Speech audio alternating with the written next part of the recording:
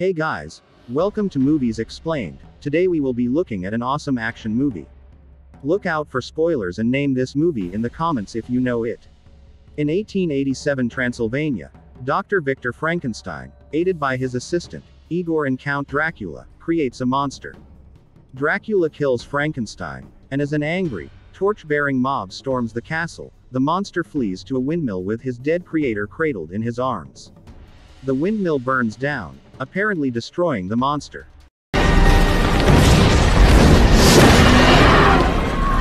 One year later, monster hunter Van Helsing kills Mr. Hyde after a brawl in Notre Dame de Paris.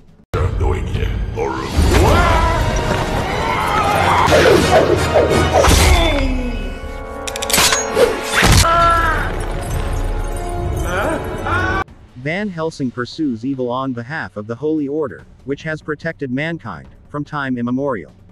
Van Helsing, who remembers nothing before he was found crawling up the steps of a church, hopes to earn pardon for his forgotten sins and thereby regain his memory. At the Order's Vatican City headquarters, Cardinal Genet gives Van Helsing a mission.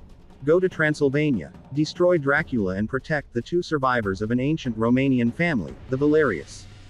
Their ancestor vowed that his descendants would kill Dracula, or spend eternity in purgatory. He gives Van Helsing the corner of a medieval painting that reads, "In the name of God, open this door," and bears the same insignia as Van Helsing's ring. In the Order's laboratory, men of every faith create devices to battle evil. Karl, an eccentric friar and inventor, equips Van Helsing and joins him.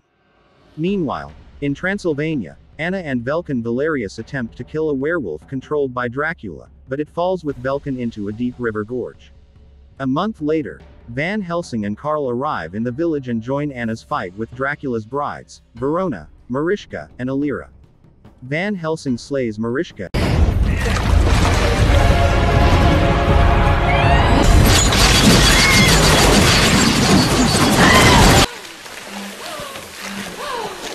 Velkan, now a werewolf, visits Anna. When clouds cover the moon, he reveals that Dracula has a secret, but the moon emerges before he can finish. He flees to Castle Frankenstein, pursued by Anna and Van Helsing. Dracula is duplicating Frankenstein's experiments to give life to his thousands of undead children, using Velkan as a conduit. He greets Van Helsing as an old acquaintance, Gabriel.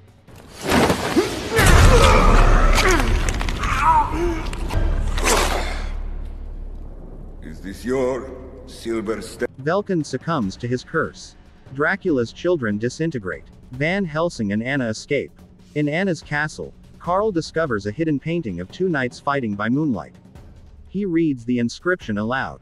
It comes to life, and the knights transform into a vampire and a werewolf, at each other's throats.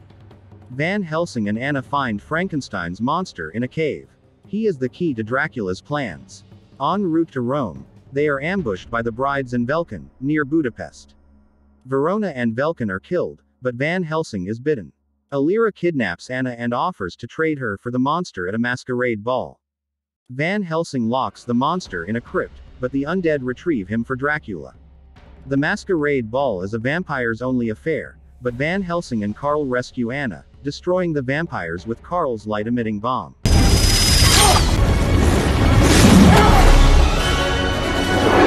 Where are we going? Through that window!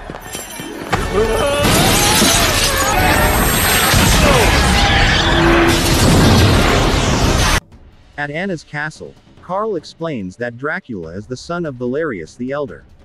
When he was killed in 1462 by the left hand of God, Dracula made a covenant with the devil and lived again. Valerius was told to kill Dracula and gain salvation for his entire family. Unable to kill his son, he imprisoned him in an icy fortress. The fragment the cardinal gave Van Helsing reveals the way. The captured monster tells them that Dracula possesses a cure for lycanthropy because only a werewolf can kill him. Van Helsing, fighting the curse, sends Igor, Anna, and Karl to retrieve the cure, while he frees the monster. Unfortunately, the monster is struck by lightning, bringing Dracula's children to life. Dracula, spotting Van Helsing, transforms into a demonic form, fighting Van Helsing in werewolf form.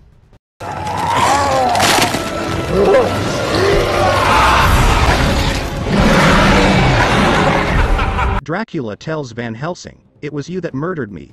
Van Helsing rejects his offer to restore his memories and bites Dracula, destroying him and his children.